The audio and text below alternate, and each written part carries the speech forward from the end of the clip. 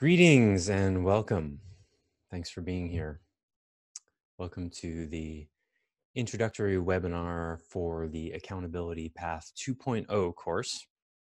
So I want to talk about what accountability actually is, what the essence of it really is today. When we think about accountability, of course, we typically think in terms of management, right? Holding someone accountable, being held accountable.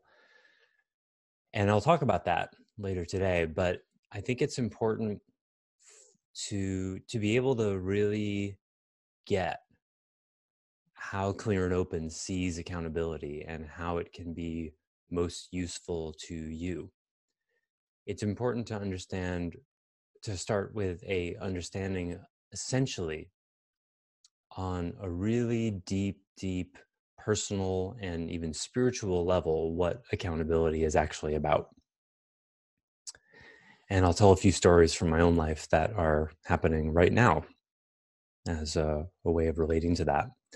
So first, for those of you who don't know who I am and where I come from, I've been a business and personal coach for coming up on 18 years now, which makes me feel a little bit old. It's been an amazing journey. I always say I've learned more from my clients than they have from me. And that's part of why I love doing what I do. It's always a constant and deep way of learning about myself, life itself, humanity. And I would say 99% of the content I generate, including the accountability path, comes directly from working with people. So in that way, while I have the role of a teacher, yeah, it's really my clients who are teaching me. It's far more what the experience is like. I began at the coaching company called eMyth in 2002 and they were one of the pioneers of business coaching back in the 70s. I joined there again in 2002 and worked there for almost 4 years, then opened up my own practice for about 6 years. And then I returned to eMyth as an executive, wrote curriculum for them, and worked to help bring eMyth up to date with what I'd been learning. And then I went back to coaching. I live on the island of Maui on the north side with my 2 cats and 2 acres that I call home. And yeah, that sort of leads me into the story I want to talk about, I think. So yeah, I've been coaching for 17 years, and the context for this is going to be about accountability. I promise I'm not just talking about myself for no reason. So I've been coaching for 17 years, and I started to get a little bit of an itch. It's sort of right there on the corner of my nose. I get an itch to serve more people. As often happens, when you get good at something, you want to sort of expand, not just in the money way, but reaching more people, having more influence. It's a reasonable thing to happen when you think you know what you're talking about, right? So I started for the first time experimenting with marketing about 2 years ago. And my practice had been fueled 99.9% via referral. In fact, I don't think I spent even $1 on marketing until I launched my first website, I don't know, 6 years into coaching, 5 years into coaching. And then even then it was, $100 a year for the hosting service. But I put very little investment into marketing. And I started to get, again, that itch to serve more people. And I also started to think, like a business person ought to think. And I started to think, well, given that my lead source is entirely dependent on referrals, well, that's not actually very smart, is it? If I were coaching a business and all of their leads were coming from one source, I would say, hey, you probably should have some other sources, right? Notice the word should there, right? It's an idea. It's not necessarily in reality. It's a decent best practice. It certainly would cause someone to look at that, right? You'd be curious about having all of your eggs in one basket that way. But it was just an idea.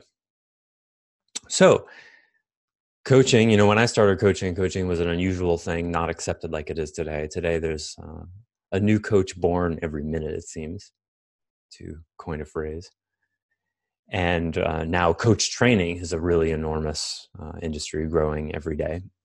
And it's become very popular for people to have coaches, right?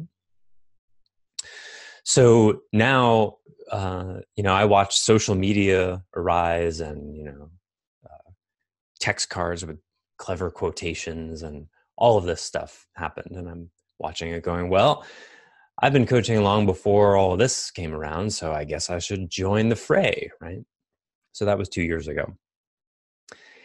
And in this moment, I feel kind of happy to say that it hasn't really worked at all for me. I don't know why I feel happy about it. I think because I'm finally just accepting that. It's been a terrific experiment. And where do I start with this? What it's shown me most is a kind of reaching dynamic in me that shows up in a lot of areas of my life, as these kinds of themes and dynamics tend to. But this reach in me, this reach for more. I've been an athlete and an academic and an overachiever since I was a kid. There was always this sense in me of more. I'll be happy when, right? When I achieve this, then I'll be who I want to be. When I show everyone I can do this, then they'll see me.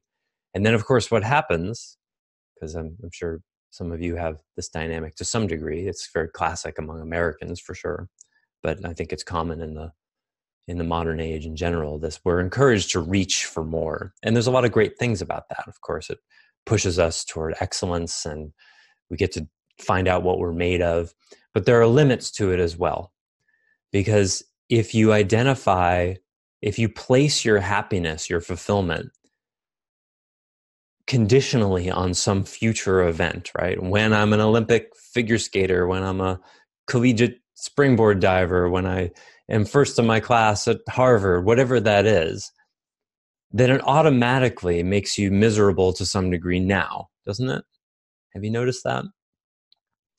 That when you place your fulfillment in the future, it has to take away from your fulfillment right now. And that's a really tricky thing then, because you might have the question, well then, if you don't do that, then how do you have goals and dreams and whatnot? There's a way, but I won't have time to talk about it today. It's a subtle shift in how you relate to yourself and to life, actually, and it fits in with accountability, as we'll talk about today. So there I was, this overachiever being like, well, I've been coaching a really long time. I think I know some stuff about it. I've trained coaches. I should have a wider audience. I'll create this membership thing. I'll be able to serve more people, and I'll advertise that. And of course, people will want to do it. Well, what it taught me was where I was reaching and exactly how I suffered by having this picture about how things should be. Because life did not cooperate with the picture I had about how things should be. Don't get me wrong, the practice is doing quite well compared to most coaches. But the advertising, the marketing, the spreading the word, and the growth that I had in my mind, that didn't happen at all. And I didn't put a lot of time and expense and energy into it, but it definitely was a project, and it took away from other things. So I've been left with this consternation, kind of mild frustration, sometimes more than mild. What's the deal? What am I supposed to do here, right? I've got a lot of great content, and the people I do serve get a lot out of what I bring. Why is it that marketing is not working? Do I need to do different things? Do I need to put more money into it? Do I need to do more targeting? Do I need to get more clear about who my customer is? All of that. And then I started listening more carefully. I started to notice the frustration in me, because I know that's sort of an artifact of the reach. There's a reach for something, it doesn't happen, and then there's frustration about it. And then I returned to reality. And I said, well, what do I know to be true? What I know to be true is for 17 years, I've run a very successful coaching practice with no advertising help at all. It's been entirely by referral. That's reality. And then I had this idea that it should be different than that. I should also be able to get leads somewhere else. So again, important to look here. Reality, referrals are working for you, always have been. Idea in my head, I want that to be different. Nothing wrong with that. The building you're standing in right now started out as an idea. Sometimes ideas turn into reality. Sometimes they don't. The difference there is accountability. You see what I mean? We generally don't think of accountability that way. But what I would offer is my interpretation of what's been going on is that life has been holding me accountable. And life said, not that that's a bad idea, because I learned a huge amount about myself, patience, fortitude, finding different voices in me and meeting people where they are, dealing with the story I got from my childhood, from the way my parents didn't give me everything I needed, the issue of, well, the world won't listen, which is a projection from my parents, this kind of neurotic need to be listened to that definitely helped me become a teacher because I got really good at making it easy for people to listen to me, but there's a shadow side of everything. So the quote unquote failure of that project, the marketing project, was quite instrumental in being a mirror for me to look in so that I could see all of these shadow themes, the need to be listened to, the desire to be famous, because what would that give me? Well, some part of me would then be able to rest. Like, oh, okay, I'm not crazy, the voice would say. You know, if a significant amount of people listen, I finally get that TED Talk or whatever, there's this imagination that some part of me would be able to rest. Okay, I'm not crazy. My ideas are not nuts. I belong. I fit in, which is exactly the feeling I did not get in my family of origin. You see? So in one way, you could imagine it was actually perfect that my marketing project did not work, that's actually what I needed, you see, in order to deal with all this stuff.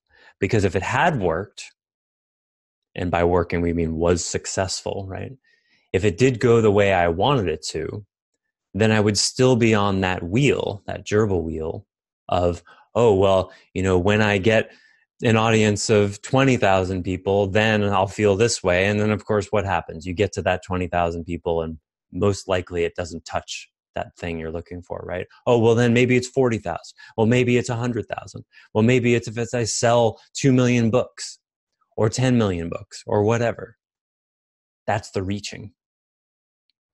So what I would say is that life brilliantly held me accountable by planting a seed in me that said, hey, why don't you try to reach more people? See how that goes. But the point was not to reach more people.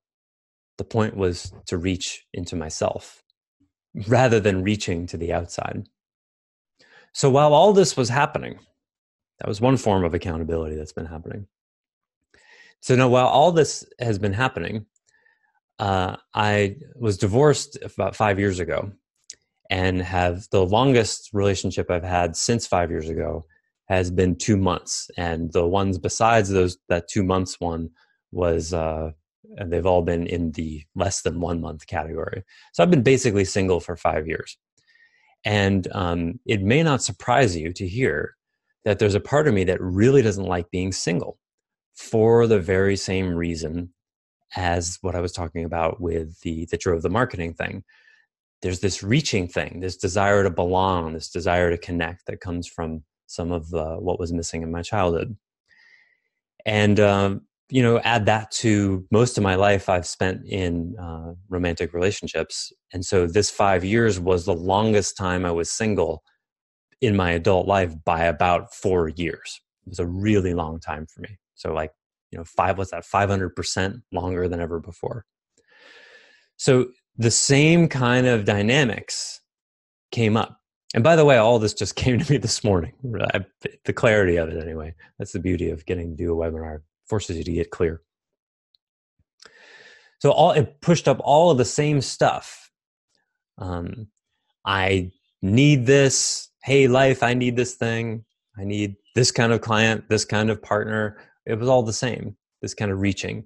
And when I'm single, the same kind of stories. I don't belong. I'm too different, because I am a kind of unusual person, which to put it kind of lightly. And then all this fear comes up. It's like, well, maybe I'm just too weird a person. I'm going to be alone for the rest of my life. And there were probably a good 6, 8, maybe even 10 moments of just total surrender, giving up. And each time I gave up and returned to myself. I don't need anyone to be fulfilled. It's just between me and me and life. Each time that happened was another layer, because each time it happened, it felt so complete. Like, wow, this is really self-reliant, self-loving feeling. I think I'm really okay. And then inevitably in a couple of months, the longing would come back and another layer would need to be processed. So that went on for 5 years. The most recent letting go and giving up was probably in June or July. And it was a deep one. I never felt more okay with myself, as myself. And it became really clear to me that, because every time that happened, it was like a deeper level of like, oh, this is what self-love means. This is what self-reliance means. Like, I'd only heard about this concept, but like this deep okayness with being single and not needing that to change, a deep acceptance of what is.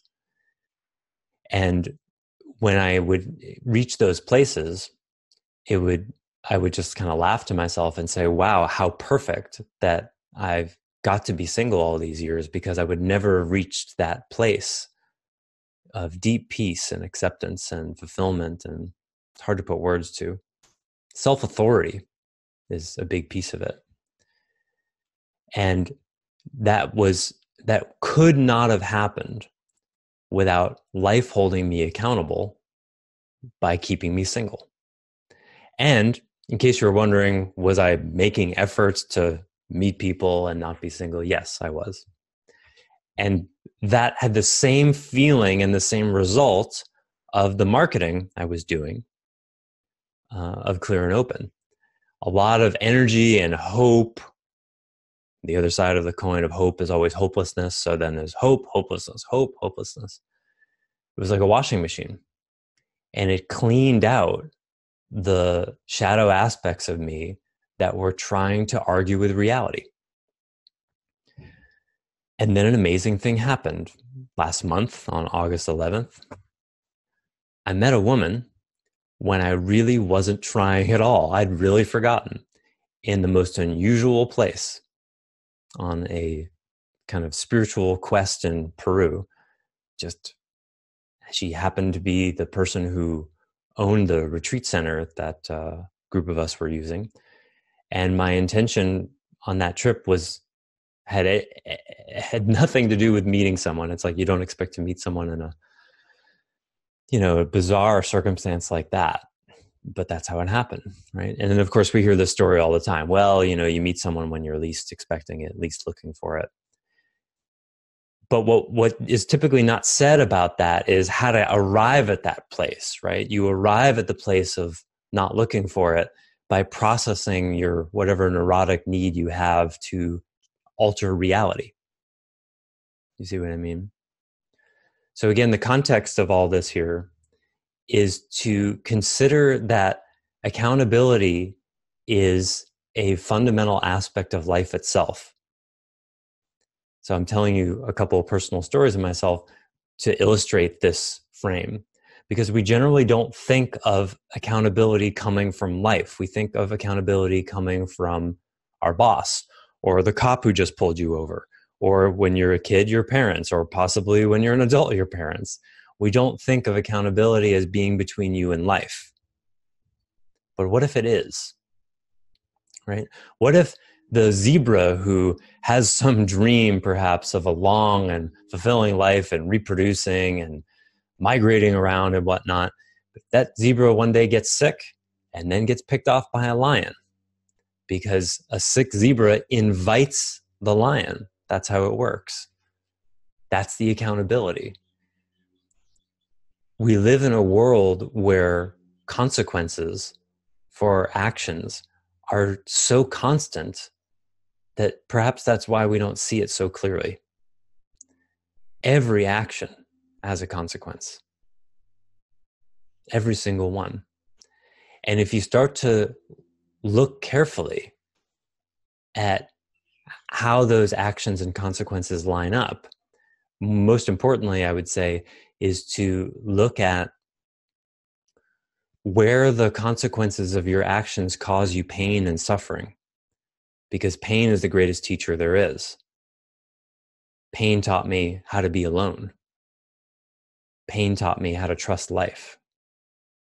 Pain taught me how to be okay with reality, because when you go against the grain of reality, it hurts. Have you noticed? It hurts. When you put your hand on a hot stove, it hurts. That pain is information. It's critical information. It's information you need so that you know not to put your hand on a hot stove. Because if you ever put your hand on a hot stove, you will never do it again. Because you felt the pain. You took in that pain as a teacher. That pain is accountability. You do this, X action causes Y consequence. So what I offer is that this is happening with everyone at all times from life itself. And most of the time, we're not listening. I wasn't listening much in these themes over the last 5 years. And so life, I would say I was listening about a third of the time and then arguing the other 2/3. And it ground me down like water against a rock until finally I gave up. And I wouldn't have traded the experience for the world, although the crushing level of loneliness, aided and abetted by the fact that I'd moved to Maui 5 years ago, never having moved somewhere where I didn't know anyone. Boy, that was an experience of aloneness that I did not expect. And looking back on it, I would say it was critical. It's changed the way I relate with people, the way I relate to myself. And what I've learned from that is making the promise of this new romance promising. Because the old, as we all know, the kind of reaching patterns of being too needy or overly attached or all that kind of stuff, well, that destroys relationships faster than just about anything, doesn't it? Right? So the question I have for you to begin to consider is how has life been holding you accountable? What's it trying to teach you? Because if you look back over enough years, you're going to be able to see how it's been holding you accountable. Surely you could, look back at your early 20s, your first job, your first girl or boyfriend, first apartment on your own, your first car. Did you forget to change the oil for a few years and life held you accountable in that way? And maintenance is a really good example. All of the stuff we have, it requires maintenance, doesn't it? Like, how about teeth? I just saw my dentist a couple days ago, and I was thinking about accountability there. If you don't take care of your teeth, you will be held accountable, won't you? And it doesn't even take very long. If you don't exercise, you will be held accountable. If you don't eat well, you will be held accountable. We don't think of this kind of stuff as accountability, but isn't that really what it is? It's a kind of boundary, right? If you don't sleep enough, you will be held accountable. If you decide you don't feel like working, you'll be held accountable, right? By your utilities, your mortgage company, your landlord, whatever it is. Accountability is everywhere. And then what notions do we have about freedom, right? If you ask 1,000 people what freedom is, the vast majority, and I've been testing this for years, most people will say, freedom is getting to do whatever I want, whenever I want. It's a lovely idea, isn't it? Freedom. Do whatever you want, whenever you want. That's what the People who do webinars like I do, they promise that, right? You can make $1 million a month at home, right? You can have these kinds of things. You can own islands. You can have all of what you dream about. No responsibility. Do you know anyone like that? And if you think about it for a little bit, does it seem possible? Isn't it true that the more money you have, the more responsibility you have? Someone's going to manage that, right? Here on Maui, you may know Oprah Winfrey owns quite a large estate up about 30-minute drive from where I'm standing right now. And I have some friends who have at different times worked on her staff doing different things. I have one friend who is becoming the head beekeeper for, I guess Oprah has a bunch of bees, which is an interesting job. And there's a staff, I don't know how many acres she has. I think probably 30 or 40. She's been sort of buying up houses all near one area. So it's sort of a ranch. But she's got a staff of like 30 or 40 people. Can you imagine how expensive that is? And then who's managing them? There's going to be someone at the top, but eventually that hierarchy ends somewhere, right? Oprah's got to be managing the head Maui manager person, right? That person needs to be spoken to regularly. There's a relationship to upkeep. Oprah's got to ask questions. What's going on? How are things going? Sure, the thing could be automated in lots of ways, but you're never free of that, right? And I'm sure Oprah has lots of property in other places. And each one of those things is a project. It's a lot to manage. So Oprah, last I heard, I don't know if she still is, but was the wealthiest woman in the world. Sounds like she has a lot of responsibility, right? I also had the pleasure of getting to be in Peter Thiel's house at one point. He's the co-founder, was the co-founder of PayPal, billionaire, more money than Oprah. And I happen to know he's got 10 houses around the world. And he's got staff too, right? You can imagine. He's got a house right on the water. The windows, they have to be cleaned every month. Otherwise, they get destroyed. The house right on the water. Maintenance, right? Accountability. It's everywhere. So this idea of freedom that we have, of being able to do whatever you want, whenever you want. Check into yourself for a moment. Is that your idea of freedom? Is that what some part of you is seeking? Because I've got some good news and some bad news, if that's the case. And the good news and the bad news is the same. That notion of freedom has no referent whatsoever in reality. It does not exist. It is not attainable. In other words, it is a childlike fantasy. And that's actually where it comes from. We only crave freedom like that boundless, total lack of responsibility, freedom without boundaries. Where that comes from, you might ask, it's like, okay, well, if no human being actually can attain that, then why do I have that? Reasonable question. You have that because your childhood wasn't perfect. Because children are supposed to be given that experience of total freedom to just be exactly where they are without having any responsibility. But to the degree we don't get that at various stages in our childhood, we grow up with that fixated need. We just want to be free. And so we have this oppositional relationship to boundaries, precisely because we weren't perfectly parented. No one was. So in other words, it's childhood fixation, that the desire for that kind of freedom. So how does that show up in adult life? Resistance to boundaries. Because you have this subtle, unconscious filter, this lens that says, I'll be free when there are no boundaries, which is impossible. Well, that, as you can imagine, is a recipe for suffering, isn't it? Because you're pursuing something that you can never have. And this is a way that most people are looking. It's a pair of glasses they're looking through without even realizing it. And it takes a fair amount of work to deconstruct that and learn how to surrender to the boundaries inherent in life itself and in your life itself.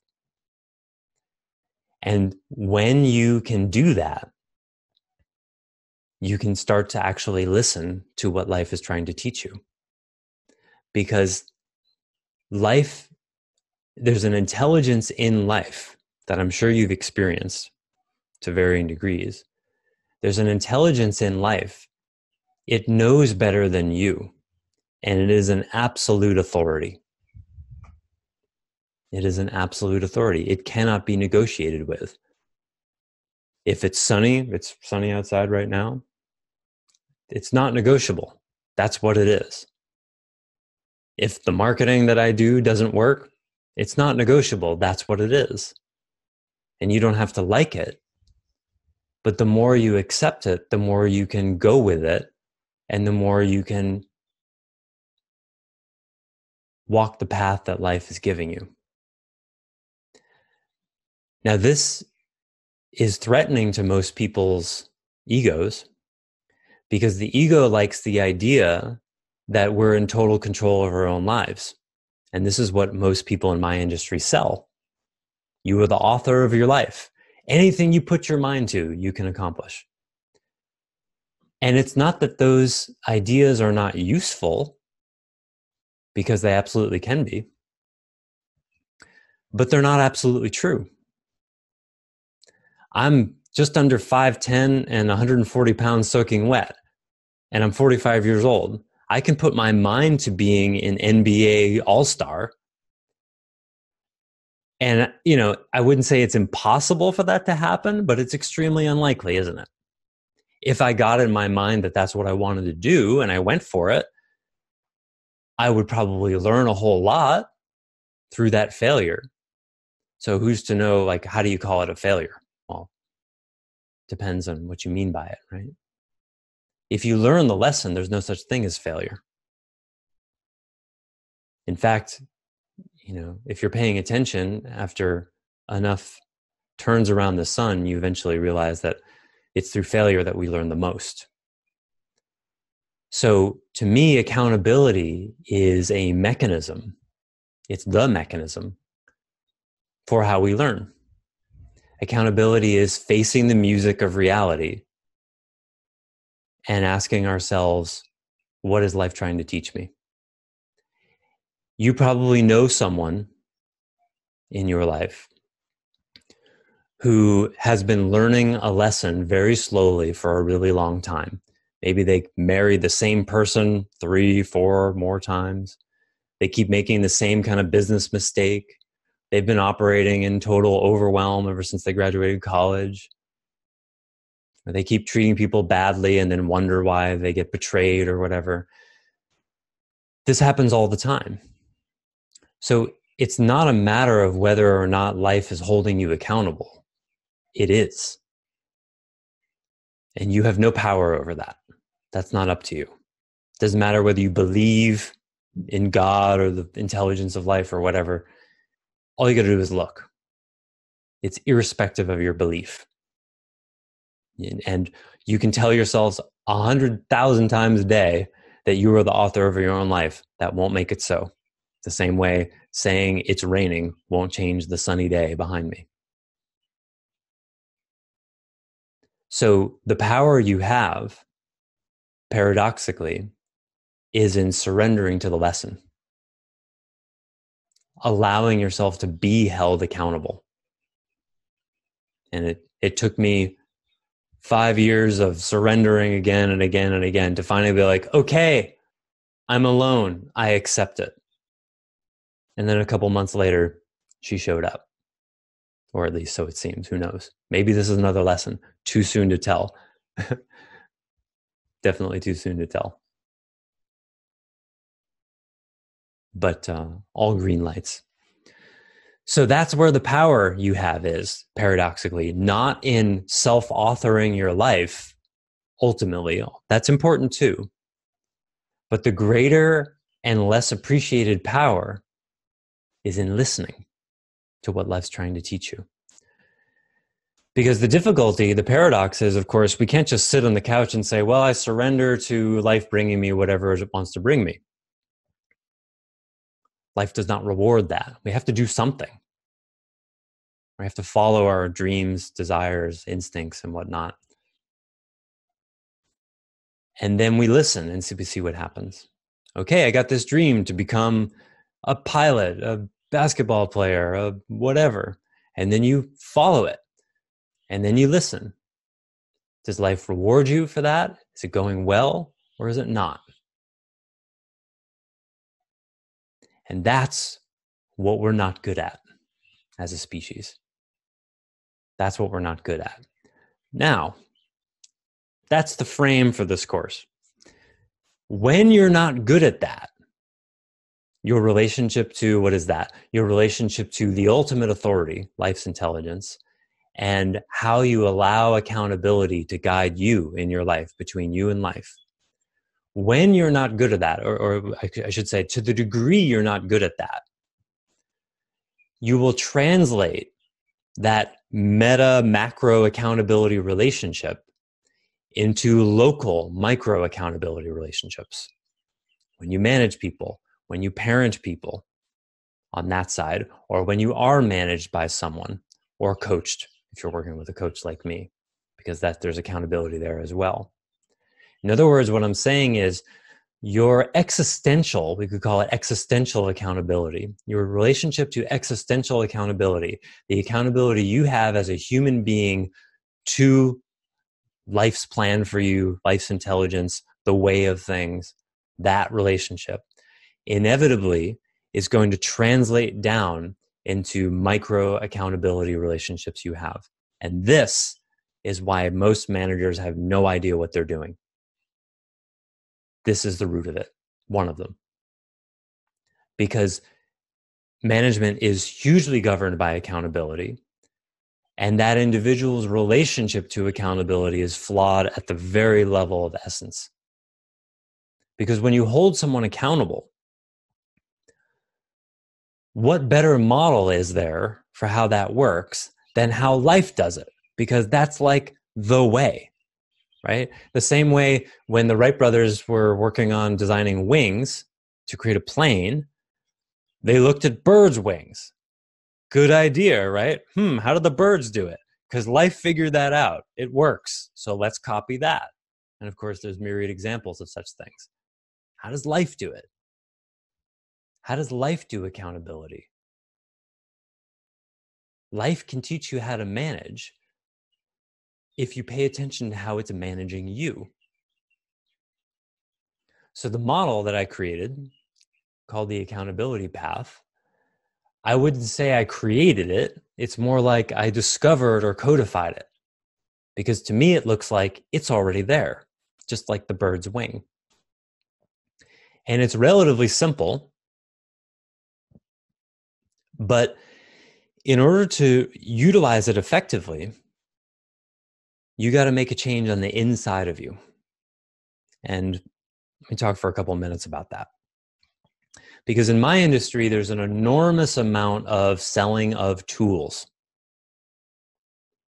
Use this tool, this 5-step, it's a 5-step thing. I'll talk about it in a second.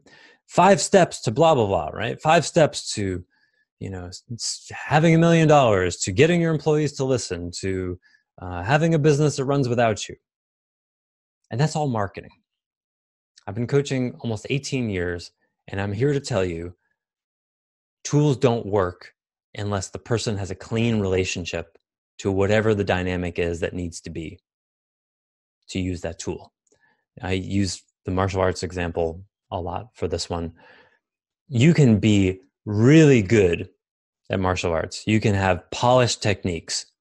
But if you're on the street and you get attacked and you panic, they're all out the window. You lose your balance. You get scared. Your techniques go to hell. Why is this? Because the being of who you are, how you're showing up, the energy, your level of groundedness, focus, etc., because that's prior to what you do. That's just how being human is. Who you are matters more than what you do, and who you are colors what you do. So I've taught the accountability path to many, many people. And what I've seen through experience, that doesn't surprise me because I see it with all the tools that I teach, is that almost never does it work without them making some kind of internal shift. You know, one of my earliest mentors 17 years ago said to me, the tools we learn in this industry called coaching, the tools are really just a framework to have the conversations that need to be had. Absolutely brilliant. I wish I'd thought of it. The tools are just a framework to have the conversation that needs to be had. The accountability path that I'll talk about in a couple of minutes, and is the subject of this course in one way. It's just a framework to have the conversations that need to be had. It is not a system that's going to save you from anything. It's a system that will bring you face to face with your self-authority issues, your relationships to your own power, your relationships to accountability with life, your emotional discomfort in having uncomfortable conversations with people. Those are probably about 2/3 of the kinds of things that get in the way.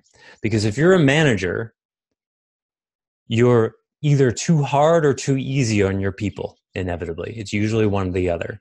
And the reason you're either too hard or too easy on people has to do with your relationship to accountability with life itself. And in this course, I'm going to experientially guide you to look square in the face of that so you can change it.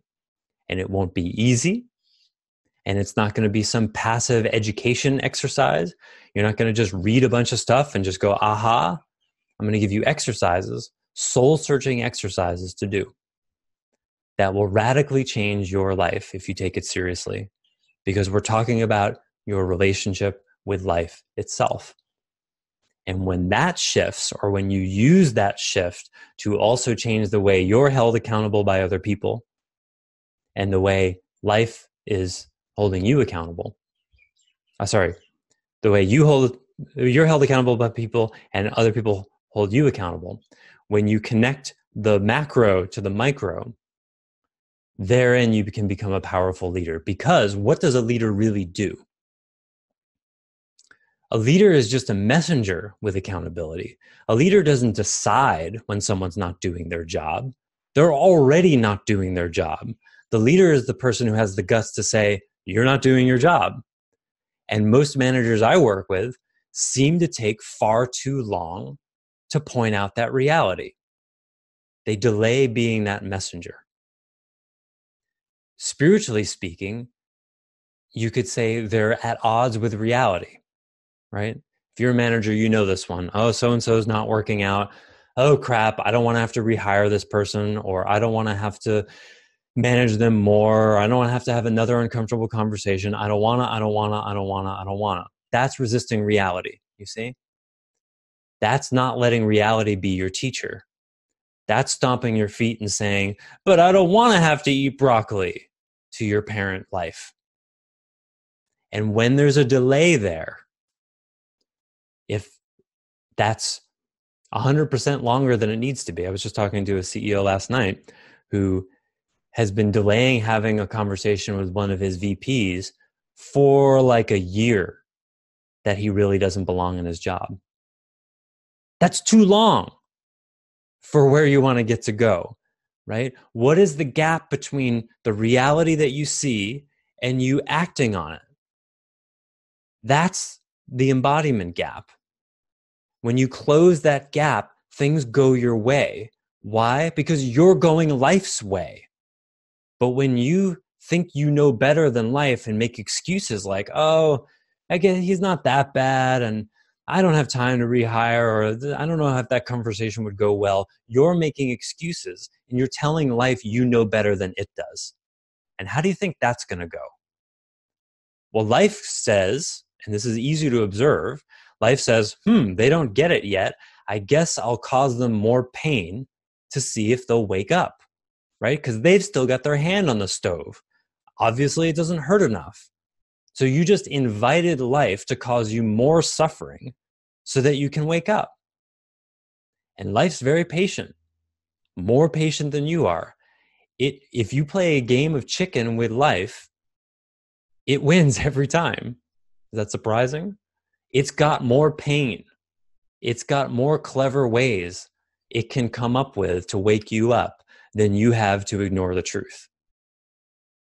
That's how it is. Surrender or suffer. So let me talk about just the accountability path itself here. It's 5 steps, but again, I want to really have the course be significantly about looking at your relationship to accountability, along with, and that's going to be probably about 2/3 of it. 1/3 of it is going to be about the logistics of, how to be the messenger of accountability. But what I would offer is when you open up and see how life is holding you accountable, that automatically changes the way you're held accountable by people and the way you hold people accountable. It just happens automatically. That's how it has been for me. That's where this came from. So again, it's about making the internal shift more than having another new tool in your head, even though both are required. So there are 5 steps to the accountability path: the notice, the nudge, the talk, the confrontation, and the line. And the idea behind this is that it's like a dial where the heat gets turned up. The notice and the nudge, it's important to name, and we'll use a manager-employee example here as a frame. In the notice and the nudge, there's no assertion of authority, and that's really important. One of the mistakes that managers tend to make is that their first broaching of a subject, let's use the employee showing up late, common one. And what typically happens is that a manager won't say anything about that, and they won't say anything about that, and they won't say anything about that until it gets really frustrating for them. And then they have the sit down, right? We got to talk. You've been showing up late for a while and it's got to stop, and yada, yada, yada. Well, what happens in such cases, the employee feels ambushed because this is the first they heard of it. And the employer, the manager, is bringing frustration because what's going on is the manager's been in their imagination talking with the employee about it for weeks. The employee just heard about it. So you see they're on different pages. So the remedy for this is the notice. And it is right, just like it sounds. Hey, I noticed you came in 15 minutes late this morning. That's it. Could be followed with, is everything okay? But there's no disciplinary action. There's no authoritative vibe to it whatsoever. In fact, it needs to be very much not that.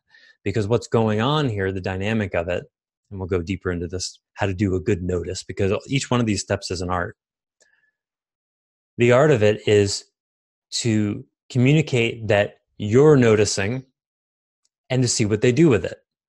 You're not asking for them to do anything differently per se. You're not coming down on them in any way. You're just noticing it so that they notice. You're finding out whether they knew that or not. Maybe they didn't even know. And then you see what they do with that. You're giving them room to make their own change, which is, have you noticed, exactly what life does, right? Life doesn't come down and, etch in stone before you, what your to-do list needs to be during the day. You make that. And where you mess up and you don't prioritize the right thing, you get feedback about that, don't you? Right? You get to have the authority to live your own life, and then you have to deal with the feedback that life gives you. So then the second step is what I call the nudge. And the nudge is what you do when 1 or 2 or 3 or 4 notices, depending on how important the issue is, haven't worked. And the nudge has a little bit more push to it, but not much. It's still not an assertion of authority. So it might sound like, hey, I've noticed you've come in late a few times last week. Do you notice that too? So there's a little bit more of a, I'm wanting you to get something here, but it's not a sit down. It's not a formal, we need to talk kind of thing. And it shouldn't feel that way. The nudge is what you do when the person isn't noticing. So you just turn it up just a little bit. Ask a question like, do you notice that? Is everything okay? I'm a little, should I be concerned? That's a good question. Should I be concerned? And it's giving them more data. Because, an employee who's paying attention should be like, my boss just pointed out that I've been late 3 times in the week. I should probably do something about that. But you're still giving them the freedom to do something with it. And the reason is because if you start telling them what to do too soon, you've disrespected their self-authority, and they will only hate you for that, but only always. Why? Because that's not how life works, you see? Life respects our self-authority so much, we can be doing exactly the wrong thing, and it doesn't stop us, does it? It brings consequences, it brings pain, but it respects our self-authority, you see? We have an enormous amount of freedom to make a lot of choices. And then we find out what the right choices are through experience. So as a manager, you're wanting to emulate that because that's what life does. That's how the bird's wing flies, right? Why would you try to reinvent it? If the nudge doesn't work, then it's on to the talk. And the talk is a sit down. But it's a sit down where you want to occur as a coach, where you're on their side. How can I help you? The job needs you to be here. The business needs you to be here at 8 a.m. You've been coming in at 8:15. How can I help? And there's a structure for this that I'll go into in the course. But the energy is really important. It's coming from a how can I help place. Because as soon as you say to an employee, hey, I need to talk to you in my office, they were already authority projecting on you to begin with. They already compare you to their mother, their father, the jerk of a algebra teacher they had in middle school, whatever. That's already happening. So this is one of the topics for the course we're going to be talking about is how to undermine and dissolve these authority projections, how to recognize them and how to make them go away. Because your employees are already afraid of you, whether they realize it or not. And then that fear is operating. So you have to be very intentional about undermining it or melting it so that you can actually have a mature conversation. So that's step 3 is the talk. And that's again, it's more of a coaching conversation. You're there to help, but it is an in-depth conversation about what's going on and how you can help change it. Step 4 is what I call the carefrontation. Now the carefrontation, notice this is step 4. This is the first time you really assert your authority as a manager. Hence the confrontation part of the carefrontation. This is where you start saying things like, if this doesn't change, we're going to have to take steps, or if you're going to work out here in the long run, this needs to change. It's the same structure as the talk with a different energy. And again, I'll go into the structure in the course.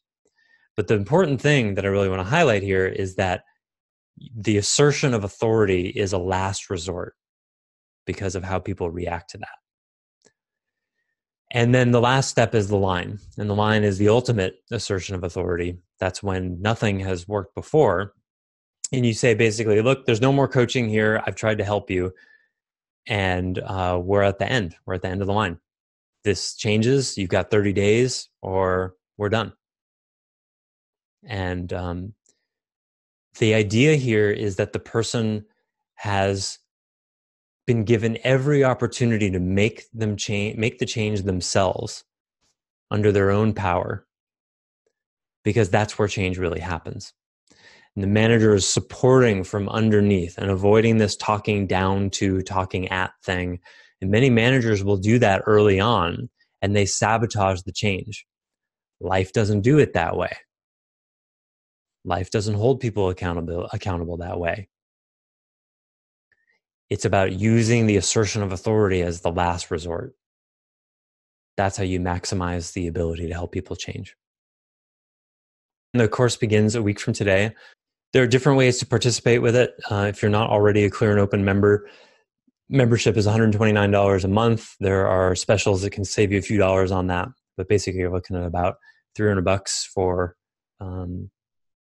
3 months. The course is officially going to be 8 weeks, but there'll probably be some bonus stuff on the end of it. And I want to be really clear about that. I want to be clear about how unclear that is. The way I do these courses is they're custom designed for the people who are there. And that's how my favorite music that is performed, that's how those musicians play. They play to the room. They play to the people that are there. And I'm not interested in doing lectures. This is a lecture, obviously. The course will not be made up of lectures. The course is going to be interactive. It's going to be very workshoppy. And I'm going to help you work on your relationship to accountability with life itself, help you see what that is. I can help you see how life, I mean, really, one way of saying what a good coach does, I think, is they help a person.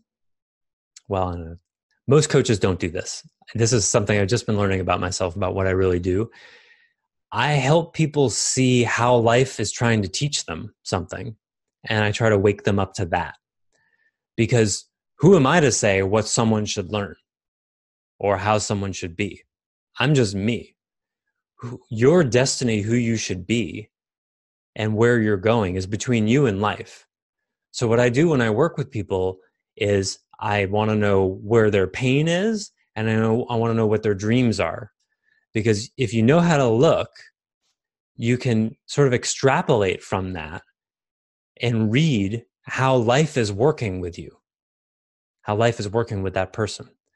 Because the dreams are just seeds that get you to take action. And the pain is information that you're off track. So the dream may be the right dream. I mean, it's always right in one way or another. Whatever you're pursuing, you're going to learn something from. Whether it's in content, you actually become the NBA player or whatever, or it's in context and you fail at that, and that's what the learning is. But the role of a good counselor, advisor, therapist, whatever, if they really get what the work is about, and it only took me about 17 years to get this, is that has nothing to do with you as the coach. It's my job to help you learn better from the ultimate teacher, which is life, and what it's trying to teach you. The biggest challenge in accountability that I see in people, it's losing the excess sense of control that you have. Because if you start to see how life is holding you accountable, then you realize how little control over your life you actually have. And that's a process, and it can be challenging. But the reward is a freedom within boundaries rather than without that is beyond description. Because you think, how do I say this? The illusion of control that you have seems powerful, but it's actually suffering. Because it's like you're taking responsibility for your life in ways that it's not, where you think outcomes are up to you rather than investing in what you want and then just seeing what happens. And so the attachment that we get when we think we're supposed to be able to control our outcomes, it causes a great deal of suffering, and it takes a ton of energy. And so when you learn to let go and listen to life and let it guide you, everything gets so much easier. So in the meantime, whether you continue with the course or not that begins next week, have in the back of your mind, just listen. What is life trying to tell you? What is life trying to tell you? It's probably one of the most powerful questions you can ask. And if you listen for it and start to look at the signs and certainly the pain in your life, it will guide you to your own fulfillment, but usually not the way you think. Therein lies the rub, they say. All right. Thanks for listening and watching, and I'll see you on the other side. Aloha. Bye for now.